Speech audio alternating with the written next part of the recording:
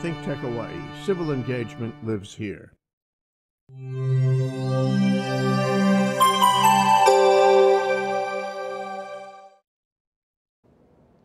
Aloha and welcome to this week's edition of Business in Hawaii.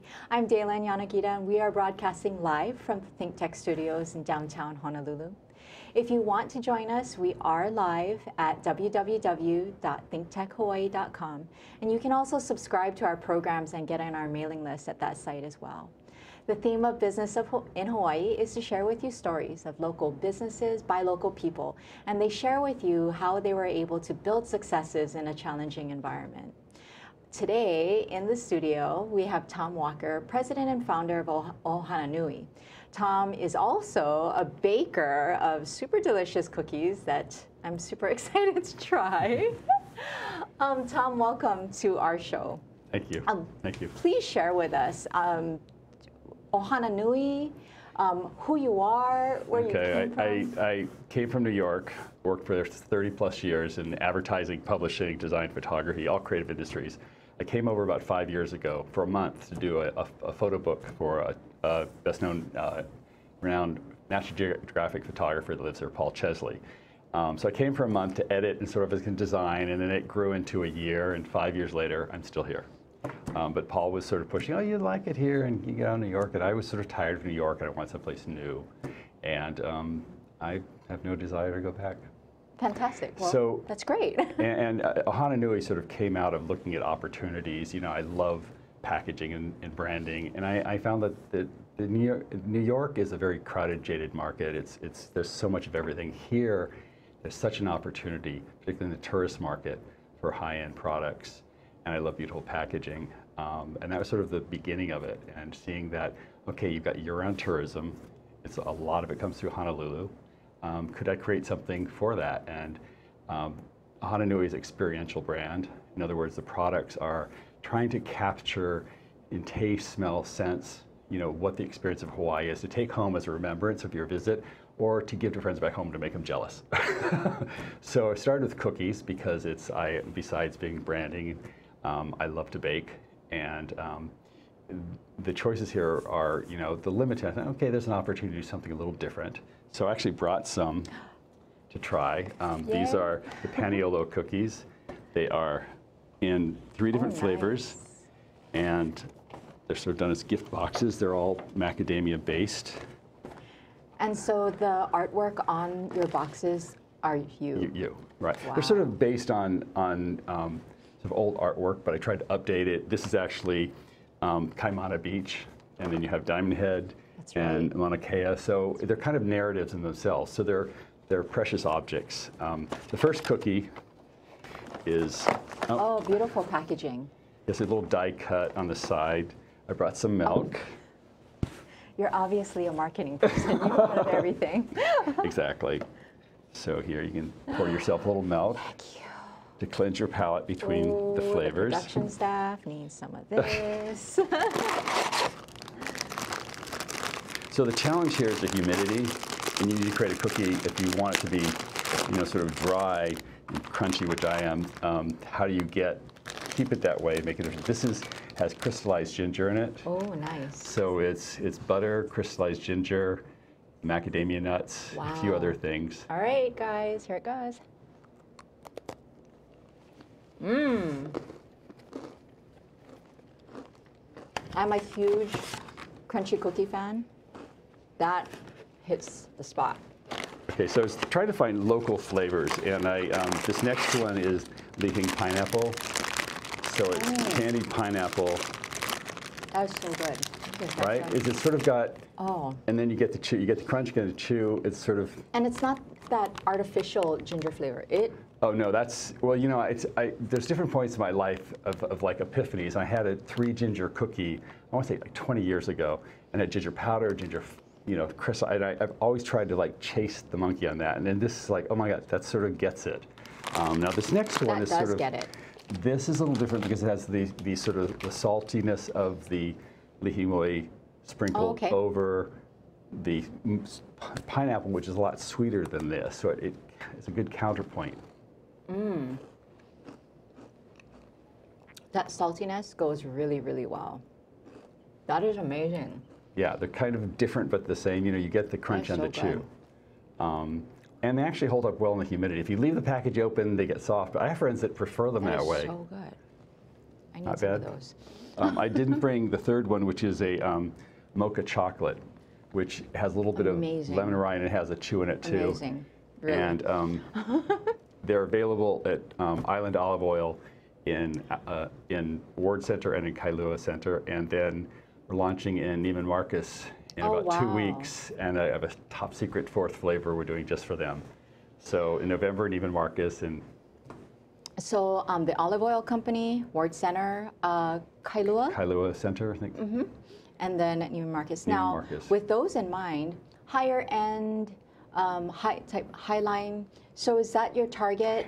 Very much so. You know, omiyage, if you know what that is. You know, I lived in Japan as a kid, and I've always remembered their attention to detail in packaging and presents to give to people. And I found when I came here, you know, it used to be you'd always take home Hawaiian Host macadamia nuts. Like now they're everywhere. Okay, can we create something that's you can only get in Hawaii, you can't get anywhere else, maybe it's a little more expensive, but it has a presence to it. So that was the whole point behind this.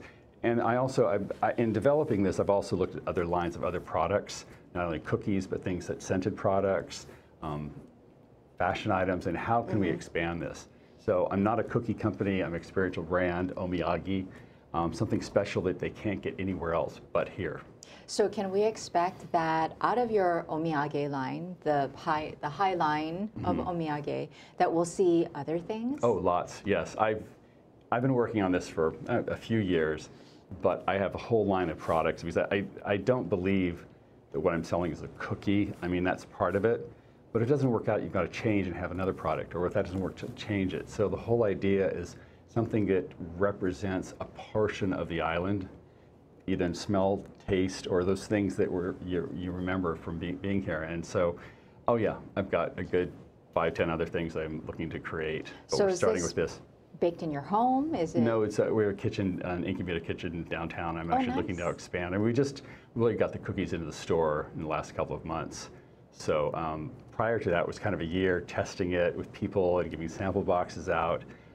So now it's the big thing is the expansion, which is the other challenge about when you start a business, like, is it scalable? Talk to me about that. Yeah. Well, again, I think when you're going to the high-end item, and I think particularly if you do research in terms of like products and cookies, there's not a big profit margin on a cookie per se. It's a fragile product, so there's a lot of waste. So how can you create greater value to it in terms of packaging? So we're looking at things that are probably cost a little more, but the greater value to the user. So everything we're looking at is like, okay, is this something someone would pay a little extra to take home that is just not a bag of cookies from Safeway? And every product is like, okay, whether it's a candle or whatever, is it uniquely Hawaiian or can I get it somewhere else? And I think the big challenge today is the economies of scale, where you have local businesses pushed out by, you know, chain stores. Right. And everything's kind of the same. And it's sad, as I've done a lot of traveling in my life, there was a time you'd go someplace, bring something home that no one had. Now you go, and these things are like, I've been in Dubai, they had Hawaiian Host macadamia nuts there. Okay. So for those folks out there who are watching and they're saying, well, I've always wanted to start a food business, where do you find your resources here in Hawaii? The interesting thing, and the first thing I'm constantly reminding myself is the internet. And the things that are available today that weren't available 5, 10 years ago, just if you want to know how to run a business, if you're looking for online like accounting services, if you're looking for recipes, testing recipes, or you're looking for success stories. I think a lot about starting a business, it's one thing to have a passion, but is it a worthwhile business to get into? And there's a lot of stories already out there. And if you research cookies alone, you can sort of see where the sweet spots are and aren't. And you learn very quickly from other people's successes and mistakes. And mistakes are a great way to learn. You'll make them and we'll all make them. But again, if you can already experience that through someone else, so much the better. Then, you know, getting resources, the whole idea that you don't have to go, you know, through a phone book, if you remember, you know, the yellow pages. You go online, you can see if it's available, you can order, and thank God for Amazon Prime. I can't tell you how many things I've ordered from there just to test, to try. And then once you figure out, okay, that's the product I want, okay, where can I source that on a wholesale level? But those things weren't available 5, 10 years ago. So starting something like this would have been a very different effort 5, 10 years ago. So as an owner of a startup, you have a great product, you have partners who are wanting to put you out there, the olive oil company, and because of the age of technology, do you feel the pressure to go online, that you have to? No. And I come out of, particularly my advertising background is digital media. And social media is a big time suck. You need to do it, you need to be there, but particularly for a business that's really focused on a local, develop the the relationships, develop the market locally. You can take a lot of time setting up a website, and you do need that. You need to be on Instagram, you need to be on Facebook, but those come after the fact or in parallel. First and foremost, get a good product, understand what your audience is and where they are and how to get to them. There's a lot of things to distract you out there. So I know that there's a very large story behind Ohana Nui and the 3 pillars that you've developed your brand by. With your packaging, did the inspiration on the packaging come from these 3 pillars? Because I think that's what makes Ohana Nui so special. In fact, it gives me chicken skin. Well, it's interesting because I find being in Hawaii, being in paradise, and Hawaii is a global brand, and everyone has a vision of what it is.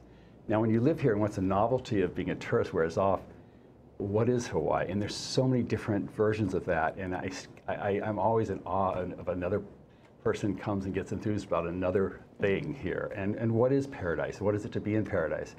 And there are certain things that resonated with me in terms of the culture here and also the culture that's coming from, that are derived from the Japanese and the Portuguese. And it's like, how can you sort of add to that and also highlight what's already existed, respect to the local cultures? It's just an interesting, unique place. And it's the only place for how many thousands of miles? It's just amazing. And there's very few island cultures like that. I say Bali, Hawaii, that have that kind of international recognition when you say the word Hawaii. And if you can distill that into a package, you'll be a success. So I know that you recently had like a launch event or a tasting event. Yes, we had a wine and cookie tasting. Tell us about that, how'd that go? Well, the whole, part of this, the inspiration is also kind of like biscotti. These are double baked like a biscotti to be crisp. They pair up very nicely with the wine. So we did a Prosecco, Rosé, and a white, and with 3 different cookies, and worked out very well. And then some milk for the cakeys. So. Perfect. Well, I unfortunately missed the event, but we're going to have another one in Kailua in October. Fantastic. Yeah. I can't wait. These cookies are amazing. Thank you. We're going to go to a quick break. This is Business in Hawaii, and we'll be back shortly.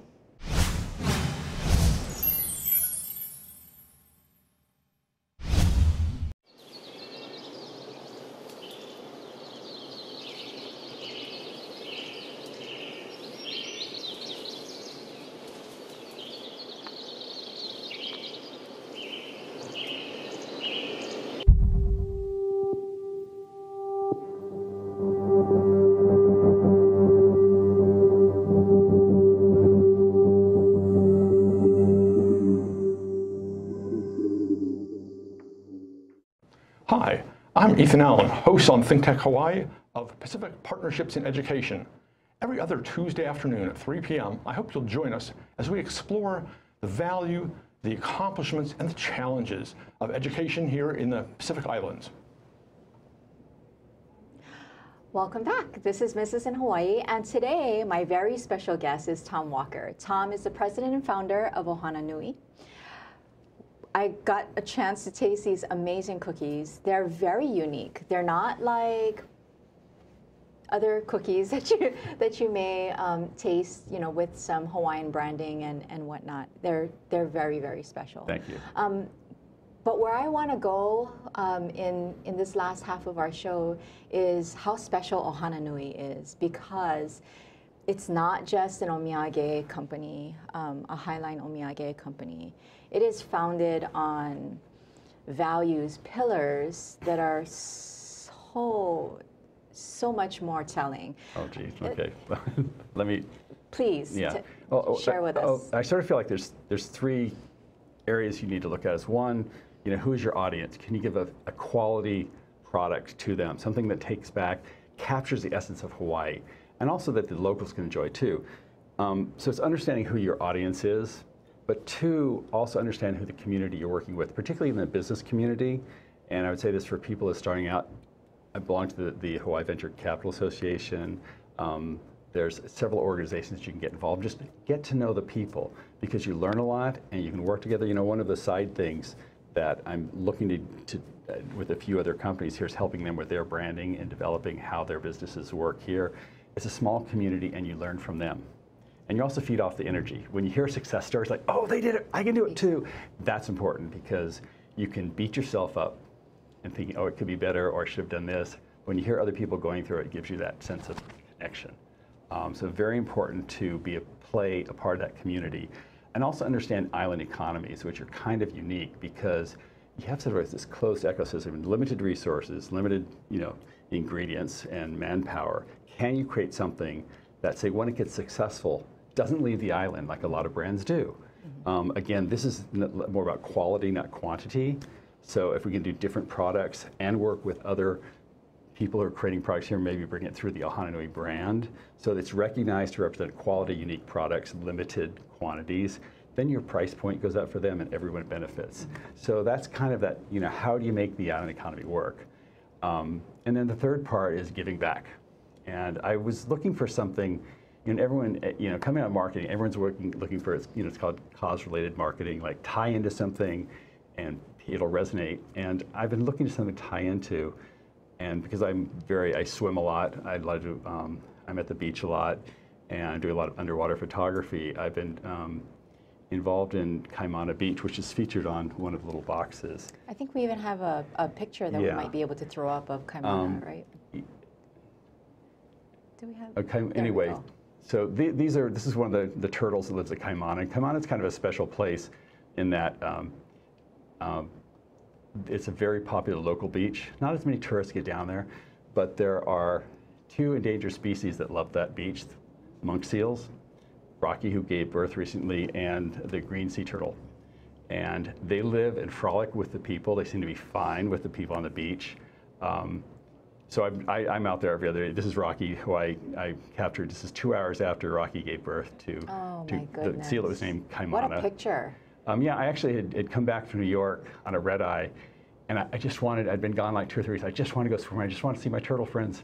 And I got down there, and Rocky had just given birth, and I had my camera, got up on top of the building and shot down. Amazing. It really is a special place. And the fact that nature and people can sort of exist together there is pretty amazing.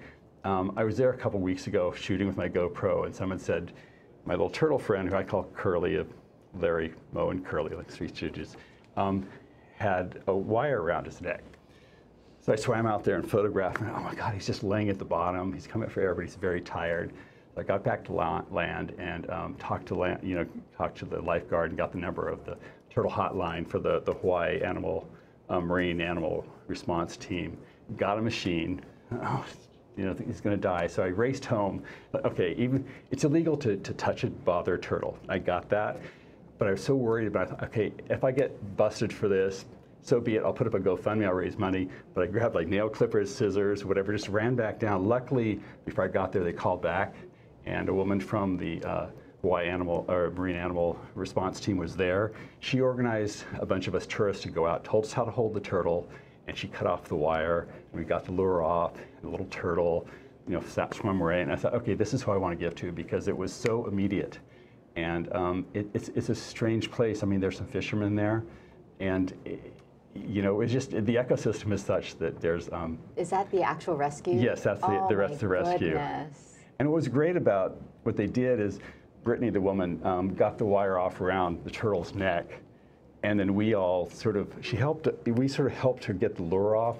The hooks will actually dissolve, but the lure could hook on something and whatever. So, and the turtle was fairly chill. I mean, I think he was tired, but I also think he knew we were trying to rescue him. Mm-hmm. But I mean, this is like 5 minutes walk from the house. And what's amazing, I think, for anyone that's in Hawaii, I'm first year or two, I'm discovering the island, the hiking and the sailing, whatever. When I discovered the underwater, there's another whole part of this island that's incredible to know about. And it's changing, the ecosystems are changing. The pollution, the rising temperatures, anything we do to preserve or help the environment. So very much Ohananui is looking to give a percentage of profits to that cause. So again, this whole idea of like looking at your audience, servicing a good product, work within the business and local community to do something that has value, and then to give back.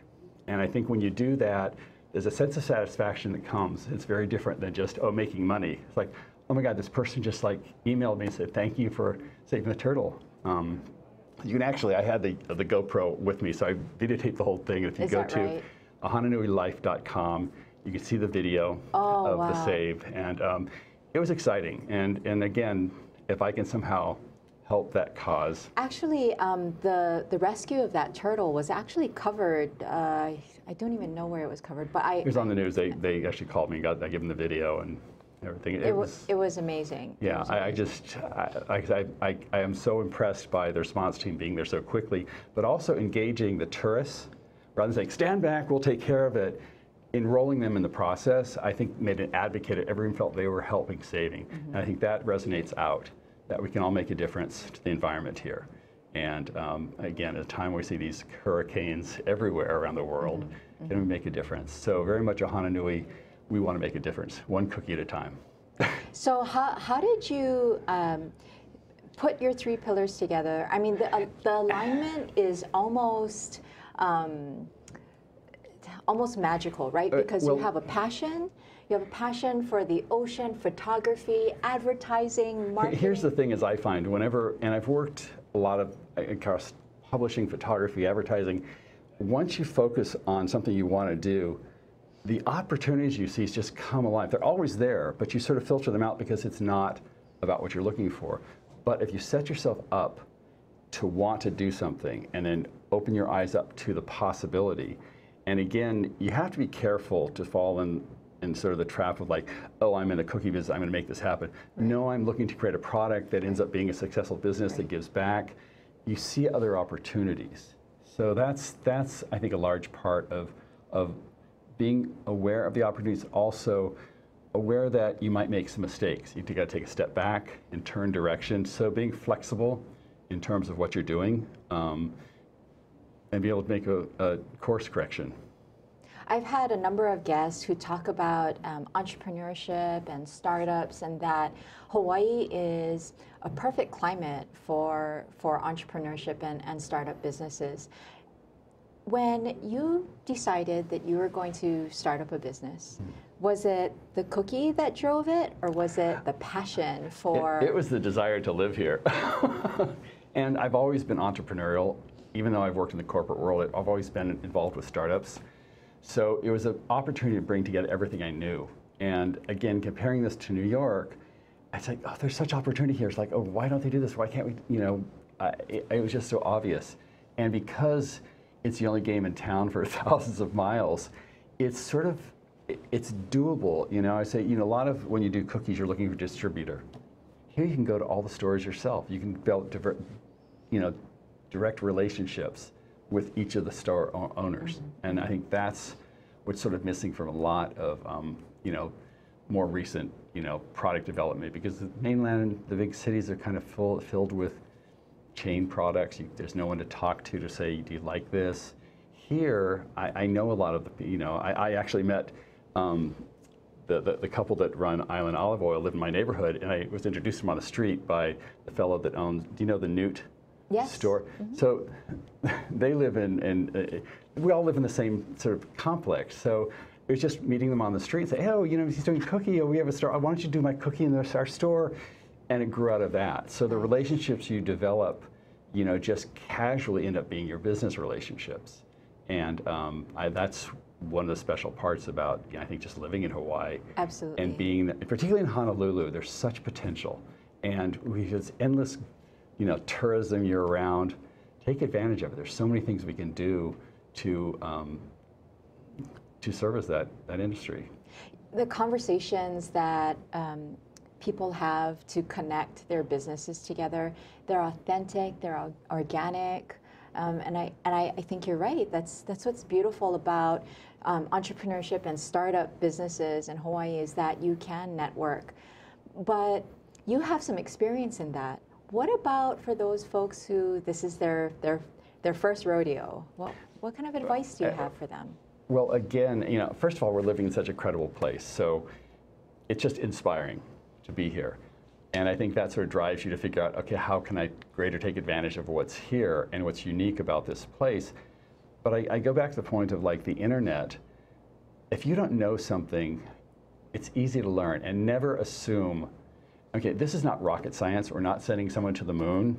This is not, you know, brain surgery. You're not, this is basically, you know, get on the, if you don't know something, get on, and there's a YouTube video on it. If you don't know how to do bookkeeping, if you don't understand social media, there's something on it, on the web. And that was not available 10 years ago. And I constantly am reminding myself how fortunate it is to be living in this time. Could not have done this 10 years ago, 20 years ago. It just wasn't possible.